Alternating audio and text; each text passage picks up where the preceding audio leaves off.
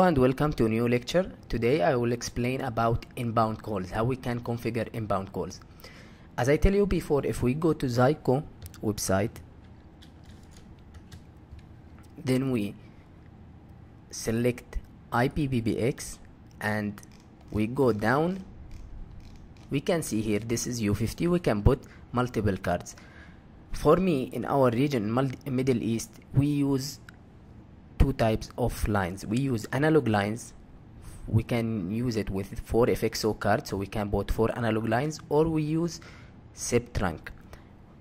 Maybe some countries they're using 4 PRI lines, so you can put digital lines, but I will explain for 4 FXO and SIP trunk. For GSM, same configuration. You will put card and you will put GSM cards here, like you can put one here, and one here, and one here.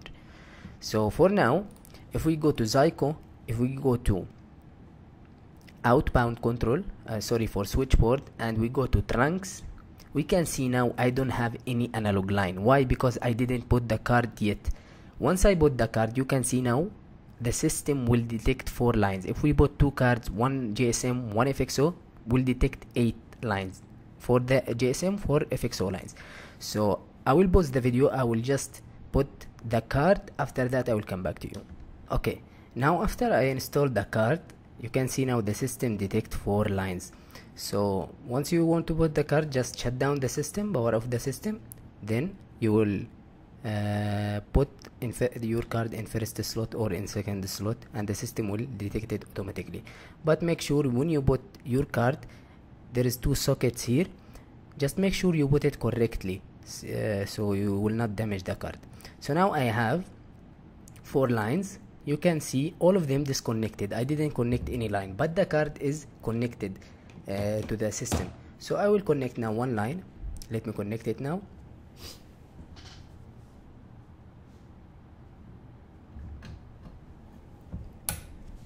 So now I connect first port. Now we can see is connected now. So now we can make outbound calls. So to configure inbound and outbound calls, first I will configure outbound calls. We will go to outbound control. Then we can see now dial rules and dial permissions. First we will go to dial permissions and I will click on add. We have default dial plan. We will not test it now. We will create a new one. I will name it, first we will go to dial rules before dial permission. I will create a new dial rule. I will name it global. So you can create any dial rule you want. You want global calls, you want national calls, you want local calls. For example, if you want to configure international calls, so this is international calls. The dial pattern for international calls is when I press Shift X, I close the video. So I will select it from here, XXX dot. So what does that mean? You can see here X character. If you hover on the help, X means any number. So XXX dot. So I have extension range 100, 101, 102. So if anybody call 3 X's, 3 numbers, then dot, then any number like 4 numbers, send him automatically to FXO1, to port number 1. So that's mean international call. I didn't restrict the call. Like for example, in Middle East we have national calls. If you want to call mobile number, you have to put 10 X's, 1 2 3 4 5 6 7 8 9 10. So this is 10 X's, capital, huh? So that mean I can call only internal, and if I want to call external, I have to put 10 X's. That means 10 numbers, 0 to 9, any number from 0 to 9. But this one is no national. What that mean? You cannot call international, only 10 numbers. If you want make it local, only inside your country, you can call like leased line numbers.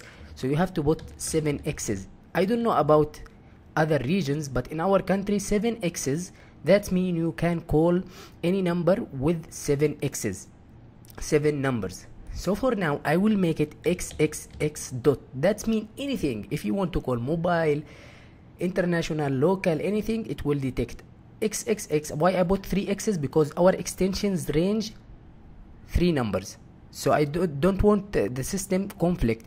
So if I call 100, it will go internally, but if I call more than 3 X's, 3 X's dot means 4 numbers.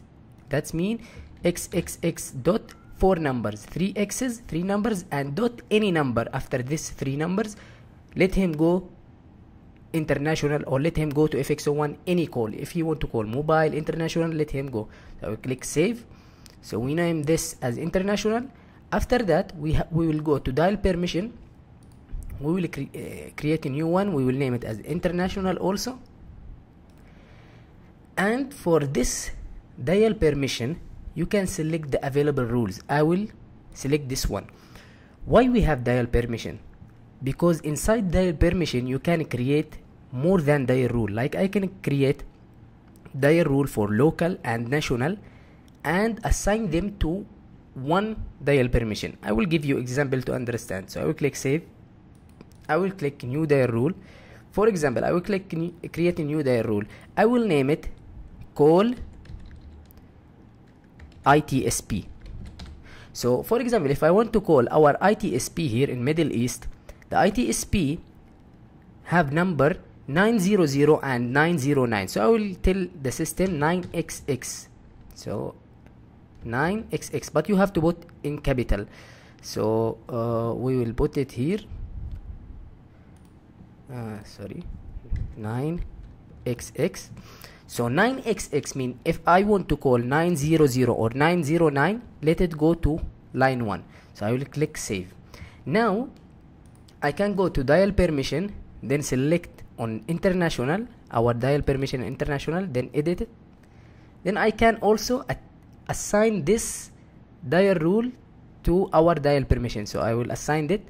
So I can call now international calls, and I can call ITSP like 900 or 909. So this is the example about it. So I will click save for now. Then I will go to extensions, IP extension. So I have extension 100. I will click edit. Then I will select the dial permission international. We can create more. We can create national, local, whatever you want. We will see it after that example. So I will click international, submit, and apply changes, and yes. So now we will test. I want to create I want to make outbound call. So I will make outbound call from microchip phone. So we will go here. So I will call.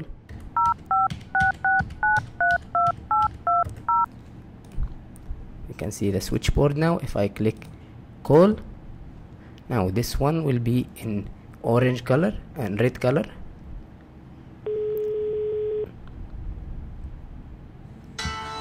So now, as you can hear, my phone is ring. I cancel the call. So simple, like that you can create outbound rules. For example, if you have extension 102, you want extension 102 or 101, just call numbers within 10 digits or 7 digits, let's say 7 digits. So I will go to dial rules. I will create a new one. I will name it local. Then I will make here 7 X's. 1 2 3 4 5 6 7. 1 2 3 4 5 6 7. Okay, that's mean only I can call our lease line numbers like locally in our country. So any call, it will go to FXO1. You can select multiple FXO. So if this one is busy, it will go automatically to second one or third one. And you can select the call method, linear or linear cycle. So linear, it will go one by one, or linear cycle, it will go, I think, reverse. So I will remove them, but it will work even if you select all the lines. So I will click save. Then I will create dial permission. I want to give you simple point. If you go to IP extension, from here you select the dial permission, not the dial rule. If you select, you will select the dial permission.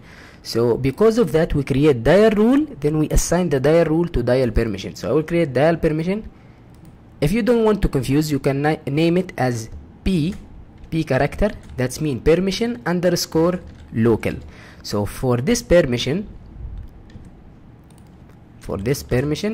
I will give only local and ITSP, otherwise it will not call. So I will click save, then apply, then yes, and I will go to extension. I will change, for example, extension 100. I will make it only for local, permission local, and I will click save. Now let's try to call my mobile number again. You can see now I can't call. Sorry, let's just apply changes. Okay, I will click yes. Now I will call again.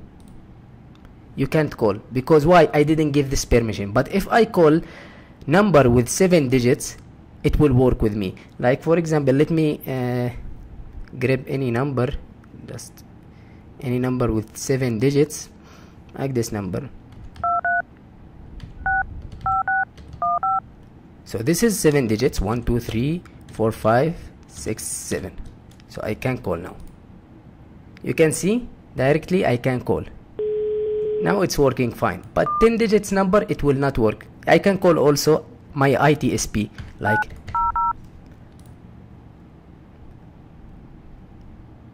مرحبا بك في STC. For English, please press 2.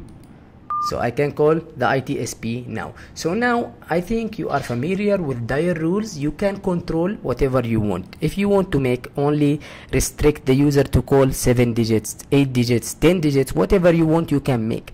And also you can make rules like simple rules. If I want this user call any number, start with 9, then 7 X's. Like here we have in our country numbers start with 9 then 7 X's, so it will work with him because not all numbers 10 digits. So I have to put like this dial rule, so 9 then 1 2 3 4 5 6 7. So if he call any number, this is called unified number in our country, let him go to FX01 and I will name it unified number, UN underscore numbers, and I will save it. Then you can assign it to any dial permission like local. You can assign it, then you click save, then apply, then it will work with you. This is about outbound. I want to give you also simple note. For example, if we go to trunks now, now we can see is connected, this line is connected. If I make call, just focus here, you will see it busy. So if I call 900, now the status will change to busy. We have 3 status: busy, connected, disconnected. For English, please press 2. To serve you on the number that you are calling from, please press 1. Sorry, we will see it here. You have to focus here. Here in use. For the QuickNet service, so if I cancel the call, now here in use will come back idle again. Now we see it come back idle. So you can monitor the lines also from the switchboard and trunks. Go to trunks. So this about our lecture, inbound calls, outbound calls. Next lecture I will explain about inbound calls. Thank you for watching and goodbye.